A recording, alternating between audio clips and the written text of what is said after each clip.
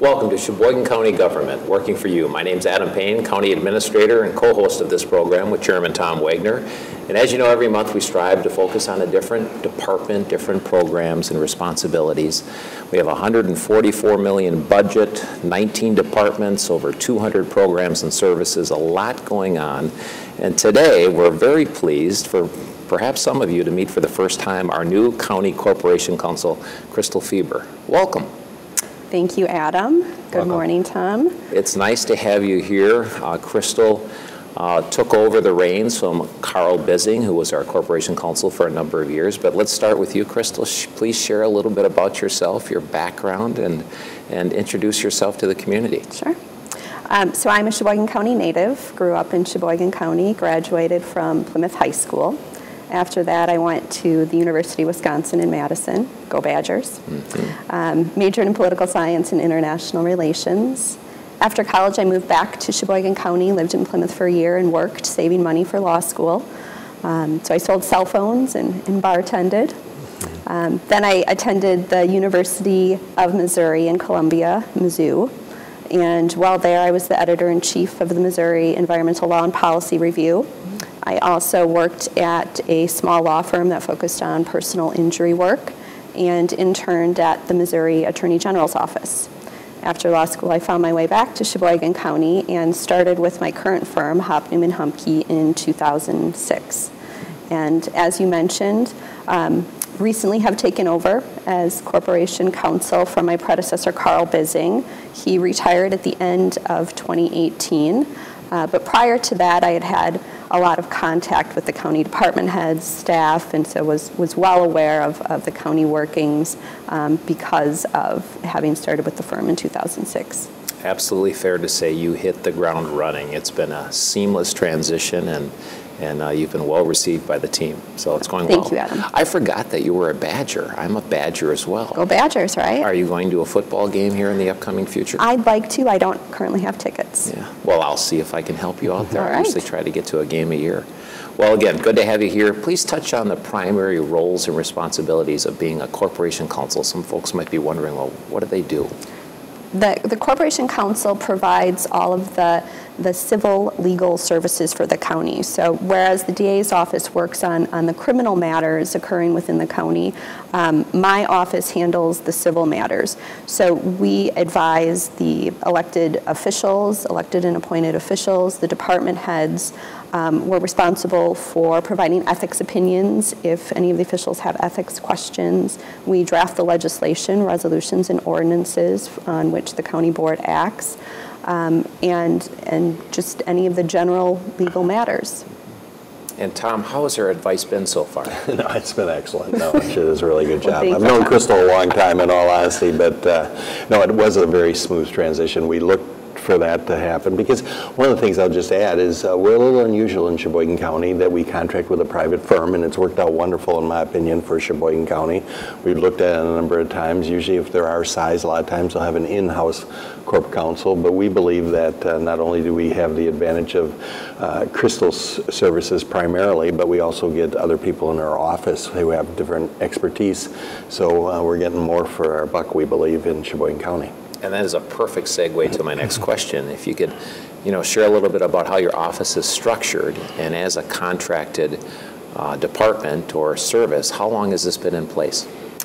We do have a really unique relationship with Sheboygan County. Since 1955, my firm has been representing the county as the outside corporation counsel. I believe we're one of 3 of the counties within the state of Wisconsin that handles their corporation counsel that way. Most of them, as Tom said, are in-house corporation counsels.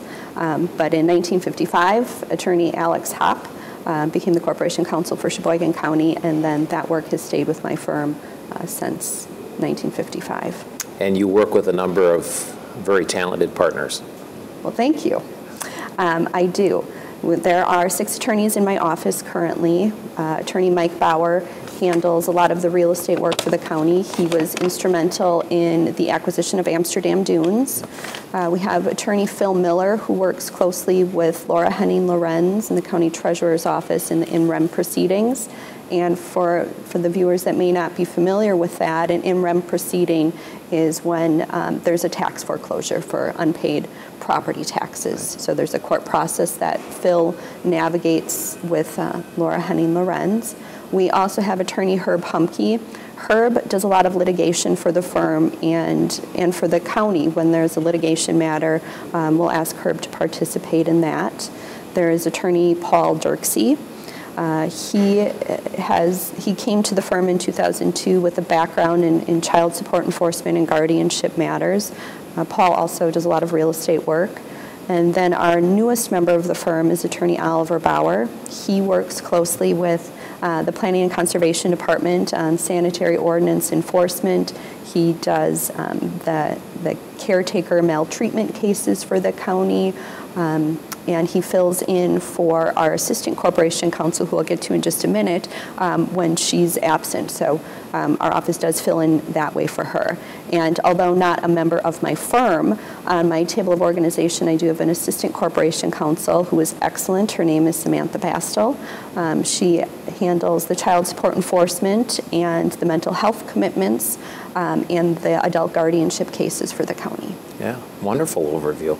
And if you're wondering, well, if only 3 counties in the state have contracted corporation counsel services, does this really make the most sense for Sheboygan County? And the answer is yes. Not only do we have this wonderful track record dating back to 1955, but we've looked at it. In fact, we've looked at it on a couple of instances and compared and contrasted continuing with contracted services versus bringing it in-house. And both times we've concluded that we receive better service and a stronger team with a contracted approach, and the cost is actually more cost-effective with the approach we have. So we're fortunate. I presume in some counties that just wouldn't work, but it's worked very well here, and again, we're glad Crystal now has the reins and is leading the charge. So as people may think about an organization of our size, I mean, obviously there's so much going on, providing services, dealing with challenging cases, whether it's health and human services, child custody, law enforcement. I mean, there's so much going on that can involve the need for legal advice. But if you boil it down, what would you say are some of the more routine responsibilities that the Corporation Counsel Office has? We do a lot of contract review, contract drafting for the county, drafting the ordinance and resolutions, as I mentioned before, so there's a lot of that. And public records requests, so the county gets numerous requests every week for the public who are interested in obtaining records, and so many times those will be sent to us if there is some concern from a department head or records custodian about the release of the records. Many of them are released routinely without our office's involvement, but we do regularly review those record requests as well. Yeah, and I know Tom and I both rely on your office a lot, rely on you specifically a lot just for legal interpretations. Even if an ordinance is in place, there still may be some interpretation of that language or statutes that we need interpretation on, and you do a great job with that. So thank you. Tom? Right, absolutely, and the law is always changing, right? I mean, it's always not changing. static. I mean, there's no doubt about that. In Sheboygan County, we're always looking to make improvements, and there's going to be some changes in your office coming up for next year. You want to talk about them a little bit?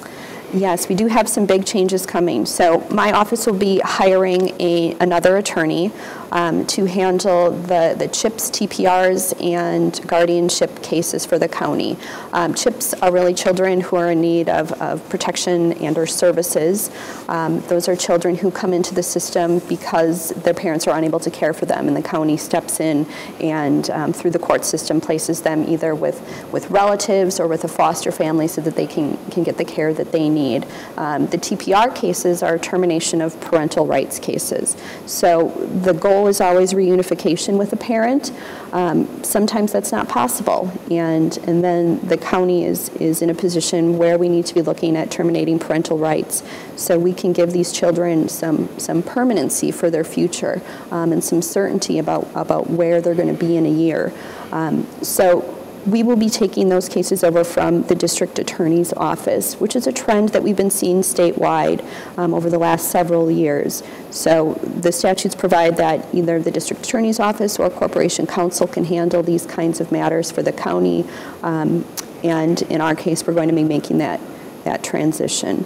At the end of August of 2019, we had in Sheboygan County, we had 230 kids who were in out-of-home placement. That's a lot of kids, and we're seeing that number steadily rise. Over the last 5 years, there's been a very significant increase in the number of children who have been placed out of homes. Along with those placements, there is certainly a cost. And so those costs are state mandates to the county, an unfunded mandate. So the county is also paying for these children to be placed out of homes. In 2013, that cost was about $1.1 million. In 2019, we're projected at about $2.2 million. So that gives you an idea of the cost of this. The average child is waiting about 3.3 years out of home before there's some permanency or certainty for that child. So with this transition to my office, we're really looking to shorten the amount of time that a child is in an out-of-home placement. There are some parameters that we work with within the statute, and it's a very serious situation when we're talking about terminating a parent's parental rights. So not approaching this lightly, but want to the degree we can, make this an easier process for the children going through this difficult time. Yeah, there's just some times where there's no question, and those numbers are sad, frankly. But in some instances, the child has to be somewhere else simply for their own protection. Absolutely. Yeah. You kind of talked about it, so, and maybe if you want to just reiterate or whatever, why do you think this is so important to move this over to your office? Well, I think it's so important because we're looking to change the model in that we're going to have one dedicated person. So we will be hiring a new attorney. So certainly if any of our viewers are members of the State Bar and interested or know someone who might be interested, we're looking at making a new hire. This person will work closely with Health and Human Services. We want this person to be working with the social workers throughout those CHIPS proceedings to make sure that the files are properly documented. And it's not that our social workers aren't doing a good job now. They are. But we think with having an attorney more closely involved throughout the process that we are going to be able to create some efficiencies when it comes time if we are in that situation where we're terminating parental rights. So we think it's an important transition and are hoping that we can create some efficiencies in that process. Yeah, thanks. Are there any other key projects that I know that you're working on for the county right now? One of the key projects is the U.S. Customs facility. So as you're well aware, we have the Ryder Cup coming September 2020. So that should be an economic boom for our county. And the Kohler Company has a lot of international travel even outside of the Ryder Cup. But we're looking to have the U.S. Customs facility up and running at the Sheboygan County Airport to service anyone who's coming in internationally for the Ryder Cup. But even after that, we're expecting that there will be significant business use from Kohler Company as the main user, but also our other local businesses who may have some international travel. So we're working to get the customs facility constructed, and that's well underway. We also have a funding arrangement with Kohler Company as the main user of the customs facility. Kohler Company has stepped up and will be funding the U.S. Customs officer. There will also be, it will be a user fee facility. So while Kohler Company will be entirely responsible for that funding for the first 3 years of an agreement that's roughly 30 years, it'll go through 2050. After the first 3 years, there will be user fees at the county airport. And those user fees will be charged to anyone who's using the customs facility. So not people who are using the airport in general, just those who are using customs at the airport. So I think that's a really exciting project and probably my favorite project that we have going on right now. Yeah, it's a big deal and it's a big change. I know Road America uses, people fly into Road America too. Sheboygan County is a destination for Absolutely. A number of things with the golf courses and the racetrack. Those are two, without a doubt, that stand out in my mind always as a destination. You don't find those two things in many counties, without a doubt. We're unique in that regard. What do you think is the most time-consuming and challenging work that you've been doing for the county in your new position? One of the most time-consuming pieces for me is... Other than dealing with me, you know. Outside of dealing with the county board chair. Yes. One of the more time-consuming things that I work on relates to our Health and Human Services Department. It's a huge department for the county, and there's a lot of different legal issues occurring within that department. Because of the nature of their work, there's a lot of federal law and state law, and then we have our county code, and so there are a lot of different places that I need to be looking when there's a legal issue that arises at Health and Human Services. So we have HIPAA is our federal law that protects the release of medical information, so we're always checking that. And then we have state confidentiality laws. There are special laws related to the release of mental health or drug treatment records versus juvenile records, and so there are really a lot of places to look when there's questions that arise related to records releases at Health and Human Services. And sometimes those come in the form of general public records requests. Sometimes those come in the form of discovery during litigation. An attorney may be requesting those records from Health and Human Services. So that's probably one of the more time-consuming pieces that I do. In terms of challenging, one of the things I really like about my job is the variety. So it's always a challenge when you're faced with something new every week, and multiple times a week I have an issue arise that I've never encountered before. So I would say that part is challenging, but also the part of what makes my job great. I think I would be bored if it was very routine and I had the same questions coming at me every day. No, county government is far from boring in many instances.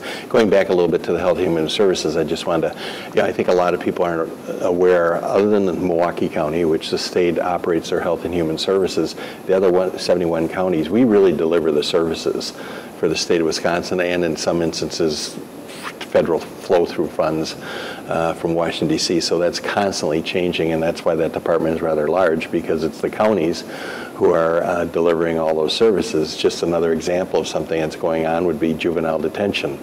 They're looking at closing their juvenile detention up by Wausau, and it would be the counties who would take that over and basically build. I think now they're looking at 4 new buildings and things like that. So it's just a constant change in that area, and they're always changing the regulations all the time. So it is complex. So I appreciate all your work with that. So, Adam? Yeah, thanks, Tom. As you mentioned, Health and Human Services, our largest department, so much going on there, critical safety net services, and obviously you have a assistant corporation counsel that spends some time there and with child support.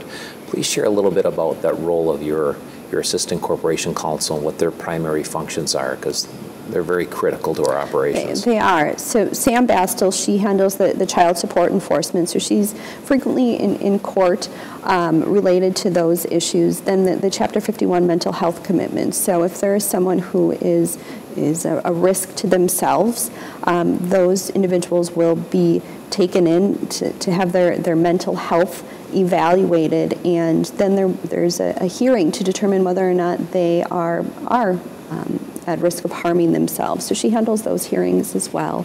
And then she does the guardianship. Sometimes we have adults who are not in a position to care for themselves. Sometimes those are dementia issues, and they don't have relatives in the area who are able to care for them.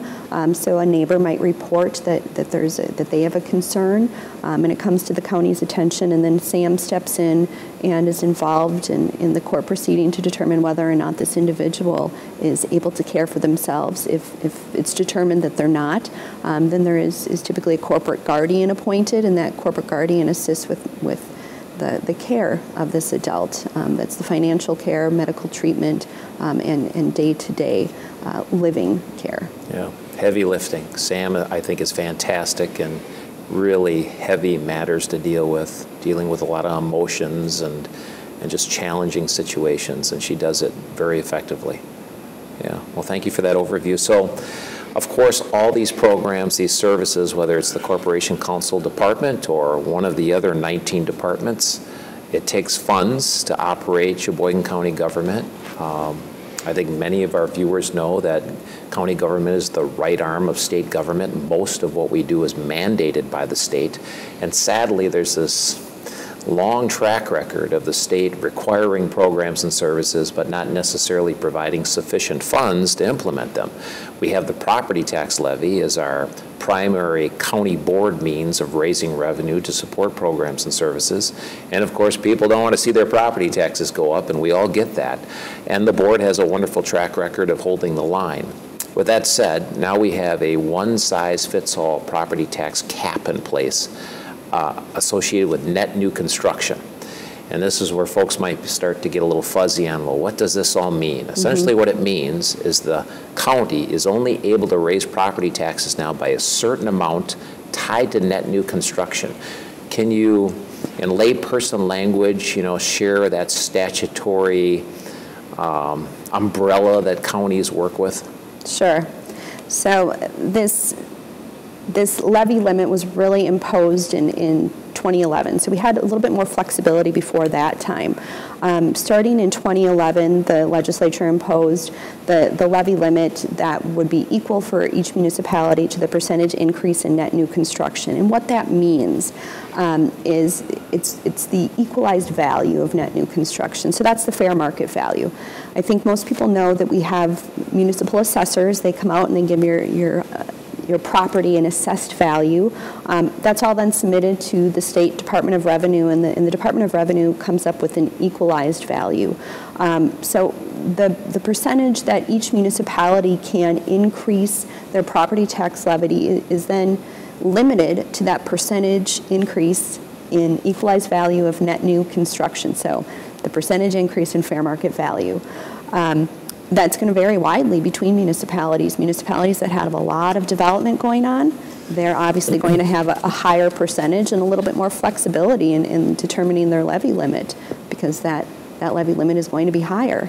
And then there's some municipalities that are going to be, stagnated. If they have no net new construction, then they do not get to increase their levy limits, is how it generally works. So the challenge with that the county board is faced with, that we're all faced with as department heads or very engaged with the budget development is, the question people may pose, well, what does net new construction have to do with providing law enforcement or addressing mental health issues or dealing with termination of parental rights or guardianship? I mean, really, there's no relationship with net new construction in providing these services, some of which are on the rise. Fortunately, the county board, led by Tom Wagner, implemented the 0.5% sales tax a few years ago. So now we have a reliable funding source for our transportation system, and we're doing great work out there dedicating that toward transportation and property tax relief and sharing it with other municipalities. But my concern, having been in this role now for a little over 20 years, is the board has done such a remarkable job holding the line on property taxes well before this cap went into place. But to put this in perspective, the net new construction increase this year was 1.26%. Now, if you're a fan of not seeing your property taxes go up, which I certainly am, that may not sound all bad, but 1.26% is not enough revenue to cover wage and benefit increases alone, yet alone other needs. For example, one of the key things we're dealing right now is the possibility of expanding our detention center.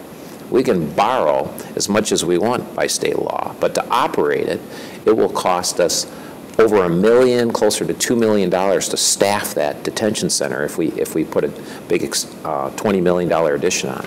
So the question, Crystal, is if net new construction is not sufficient going forward to cover our basic programs and services, to maintain what we have, yet alone address other needs, such as a detention center that's full to the brim, what